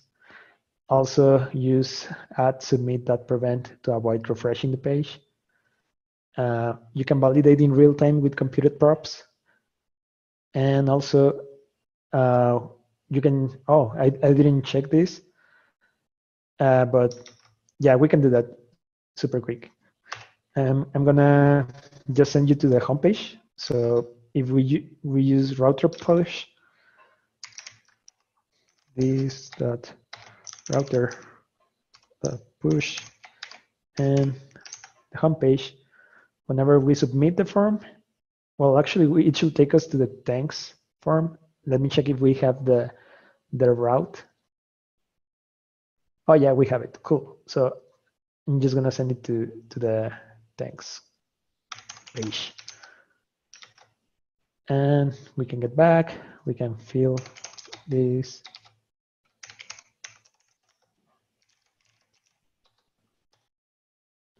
And there we have the thank you page. So you can programmatically also navigate with the router, right? Cool. Well, now the last part, and not because it's the least important, but tests should be important always. Actually, it's a good practice also to create first test and then make them pass. But in this case, we're going to do the opposite.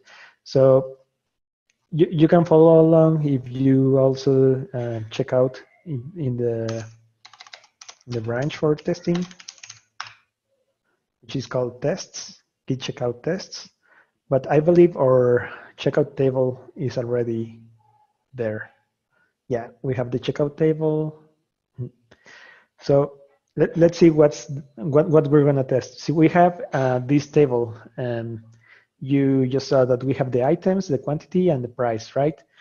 And then we have a grand total where we show the total of all the items multiplied by their price, right? So we want to test that that total is correct. So we're gonna go to the test folders. We already have this checkout table.spec.js. This is the way that Jest identifies that this is a test. If it ends with .spec or .test.js, it will run the test. So, well, I'm going to show you real quick how, what's this file and what we have. So we have Vue test utils. We're importing the shallow mount function. This function helps us to mount the component without its childs. Like if we just want to test that component, you can use shallow mount and it will do the test super quick. We're importing the table that we want to test. And here we have some dummy data similar to the products we store in the cart so that we can test the component. So now this is Jest. When this function describe is Jest, with it we can specify like what are we doing here. So we're describing that we are testing the checkout table, and then we put an anonymous function to do the tests. We can nest this describes. This is not a Jest class, and I'm not a Jest expert, but if you can probably check out Jest documentation so that you can see how this works. On the it, we will put our tests. So I put already these two its because we want to check that the checkout table, it renders the grand total correctly, and also it emits the remove item from cart event when the delete button is clicked. So first, to check if the grand total is correct, we're gonna do a wrapper where we're gonna store our component when it is mounted. So we're gonna call shallow mount, then the component we want to mount,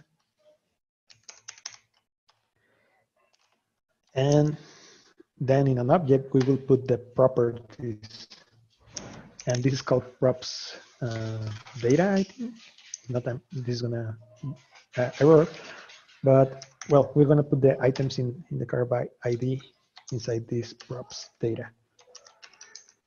Basically, this props data is whatever is going to be sent to the component. If we check this item by item in cart by ID, and we look at the checkout table, which is the one we're testing. Let me close the rest. We have these items in cart by ID, right? So we're just sending that over with these items. Let's check our data. We have one item here with, well, 4 first items, and each one costs 100. And this second item, we have one, it costs 50. So if I did my math correctly, this should be $450, right? So the way we test that is that we expect something to be something, right? So for starters, I'm going to just put expect 2 to be true, just to see if everything is working correctly. And we can run this with npm run unit, test : unit.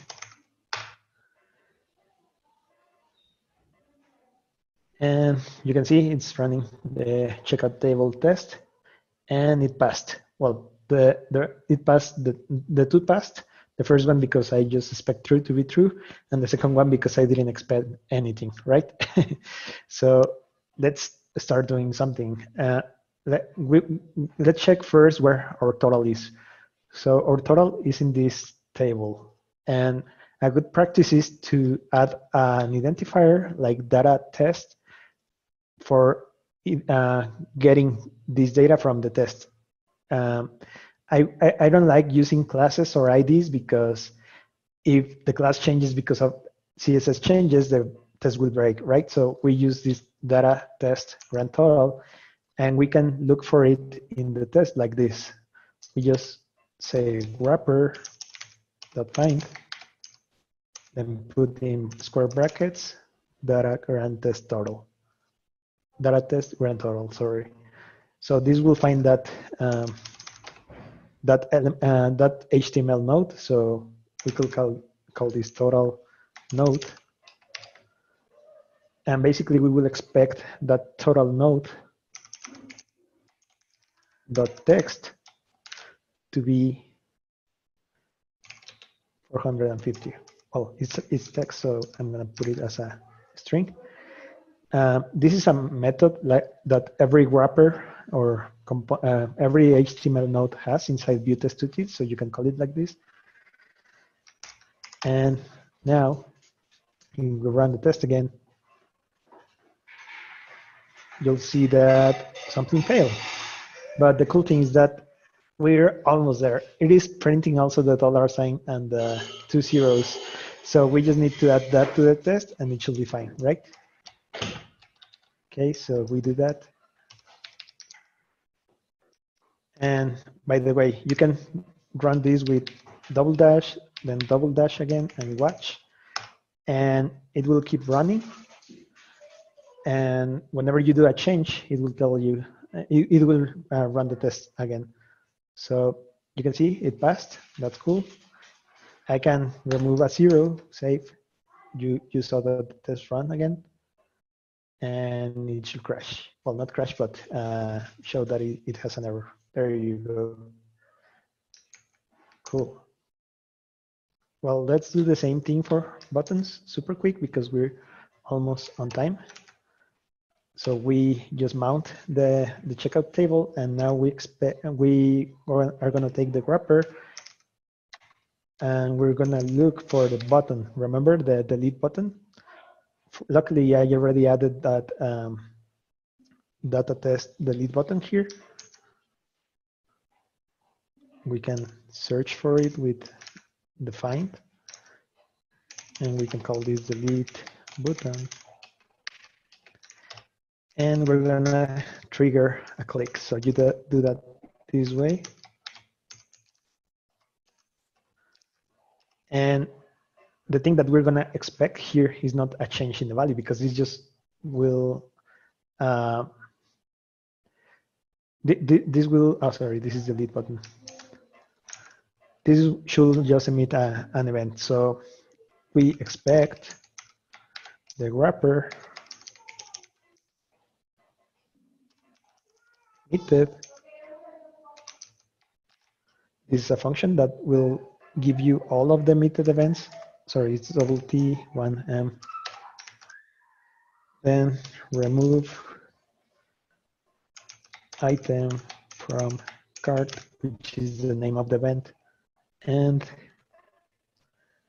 we're going to check the length because it should have be called one time, right? So if we do that, test should pass. Oh, it imported something for some reason. And I'll get to the components. So you can see I'm listening for the click. I call this remove item from cart, and it will just emit this remove item from cart. And you can see it passed. It was called one time. If I try to say like, hey, did you call it 2 times? It will say no. There you go. So it says like, hey, I was expecting to, but no, it was just called once. So that's fine. Cool. All right. So super quick recap on Vue tests utils. Well, I didn't show you this, but you should decouple your components for easier testing. remember we had some components with the directly calling actions and state. I was doing the same for this checkout table, but the problem is that I will need to mock the state to make this work, which could be a little bit harder. So what I did is that I just did a checkout table provider that will get everything from the store using map actions and getters, and just call the same component with the data. So that way we can just easily test the component without having to mock all of the store. Also, shallow mount will not mount nested components. You can use it for faster tests. You can find nodes in your components with data test selectors like we did. And like I mentioned, about using classes and IDs because they can break your test if someone changes it for other reasons like styles or something.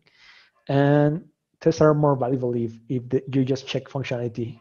If you saw I didn't check like, oh, this should have like this CSS class, or this should be inside a div inside a paragraph that has this class, right? That's not really scalable when you test things.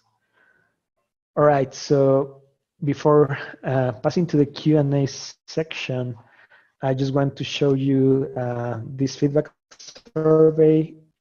Let me just copy the link so that you can visit it.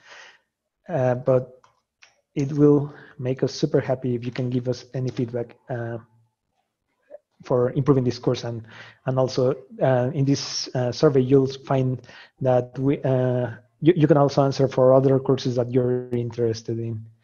So I'm just gonna leave that for some seconds, but we can start with Q&A. If you have any questions related or not to what we saw, but related to Vue, just shoot.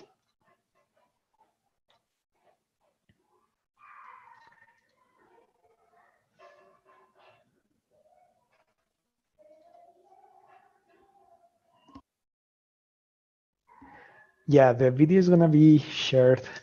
Actually, if you go to YouTube and look for Wiseline Academy, you'll find that we already have a bunch of videos on many courses. So yeah, this will be uploaded eventually, and I think that also they will send you a reminder in the email for you to check.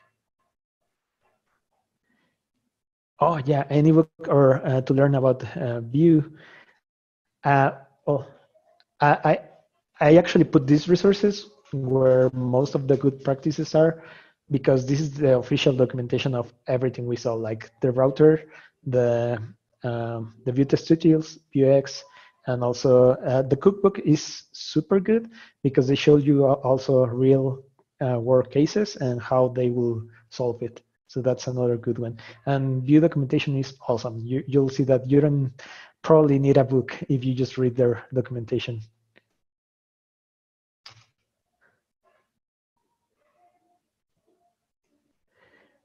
Oh, okay, this question that is really hard to answer, like which is better, Vue, Angular, or React? I think it depends on your case. Everyone, any of those frameworks has their pros and cons. For example, well, React is the biggest one. Is backed by Facebook and basically has a pretty big community. So everything has already been done for React, right? And basically, if you have a problem doing something, most probably someone already solved it. So that's the advantage of React. But the disadvantage is that it's hard to learn, and they're changing things a lot. Like they just introduced hooks some months ago, and people are just getting to them, and they are learning to do the class.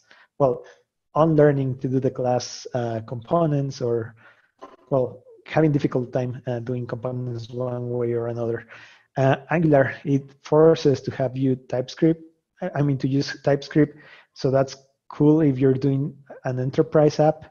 Actually, in my project, I use Vue with TypeScript, but I think Angular 3 or 2, I don't remember which version, forces it. So that's a pro of Angular if you want to see it that way, but also it's a con because if your team doesn't know TypeScript, that will be hard. And Vue has a smaller community than React, probably bigger than Angular. Um, but the advantage is that is the most easy of the three to learn. In my case, in my team, I choose Vue because we were using, well, my team had a lot of experience using PHP, and the system we were doing was going to be a mix of PHP and well, front end with JavaScript. So Vue was easier for them to learn because they were already experts in PHP, but not in JavaScript. And then if I had chose React, for example. So that's why I mentioned it depends on your personal case, on your team.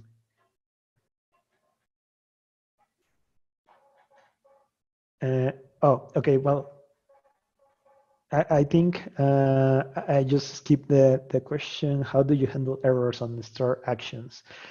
That's a really good question. Probably I will say that since you don't return anything, you just reject the promise. Remember, it's a good practice to make it a promise.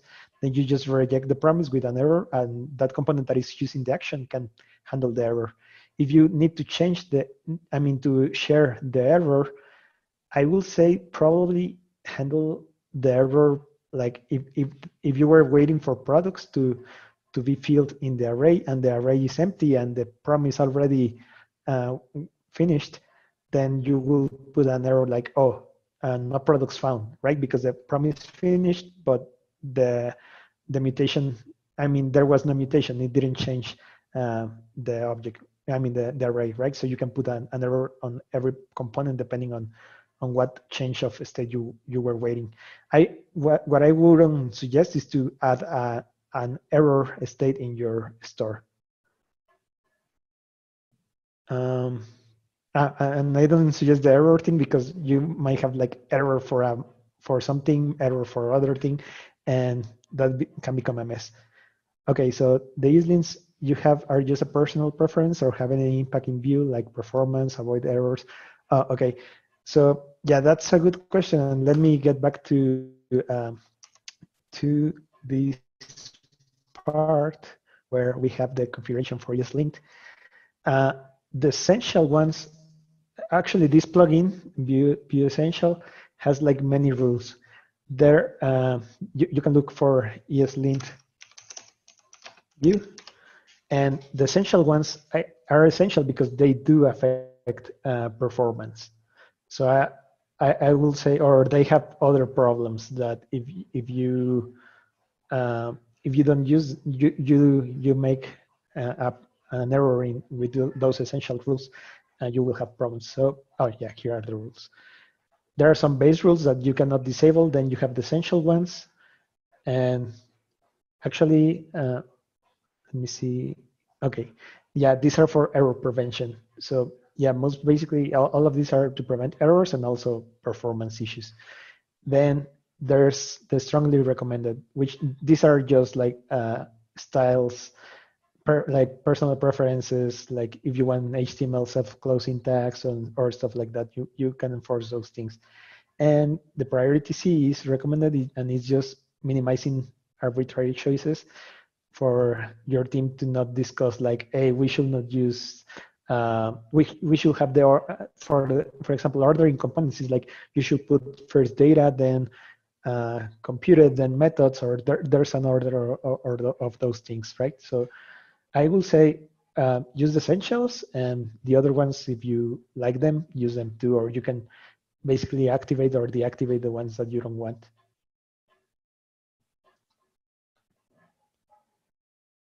Cool. So I think those are all the questions, I believe. Uh, well, thank you, everyone. And I would like for you to virtually clap for the mentors that were helping me answering all of the questions too. They're doing a great job, and they're volunteers. So I'm pretty grateful that they were helping me on this part of the course. And oh, okay, another question. What topics will you put in a VueJS advanced level course? Okay, probably I will put some extra tools like Nest.js, but that will be a course on itself, right? Nest.js is a framework that basically makes server-side rendering with Vue. Everything we did in our site is client-side server, right? So if you turn off JavaScript, it won't work. But if you use Nest.js, there's a lot of things that this framework does already out of the box and help you to server-side render, to handle big sites. Actually, the site I mentioned that has like 2 billion, or I don't remember how many billion requests per month, uses Nux.js. And well, other topics, I'm not sure, probably go deeper into Vuex or other, well, like for example, we didn't see animations. There's special components for animations in Vue. There's like a lot of things that could go in an advanced course.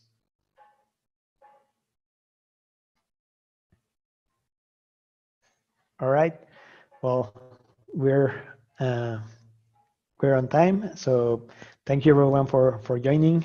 As I mentioned, the video will be on YouTube so that you can rework all of this. And well, thank you everyone for joining this afternoon.